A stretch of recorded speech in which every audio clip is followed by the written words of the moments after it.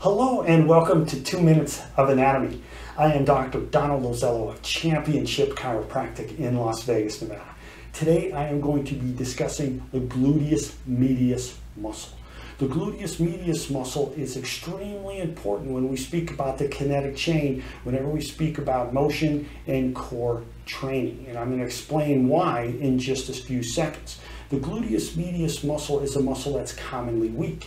When there is weakness in the gluteus medius muscle, it could contribute to such painful and performance-limiting conditions as Iliotibial Band Syndrome, Patello-Femoral Pain Syndrome, which is nicknamed runner's knee, an oblique strain, and also proximal hamstring tendinopathy. The gluteus medius muscle is deep to the gluteus maximus muscle. It originates on the gluteal surface of the ilium, and it inserts on the lateral aspect of the greater trochanter of the femur. It is innervated by the superior gluteal nerve, which is vertebral levels L4, L5, and S1.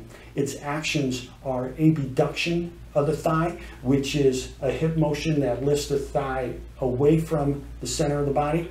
Also, external rotation of the thigh, which is a hip motion that turns the knee and the front part of the thigh away from the center of the body. But most important, the gluteus medius muscle helps us to maintain a level pelvis. When we are walking and we are running, or when we are standing on one leg, the gluteus medius muscles need to be strong so that the pelvis stays level.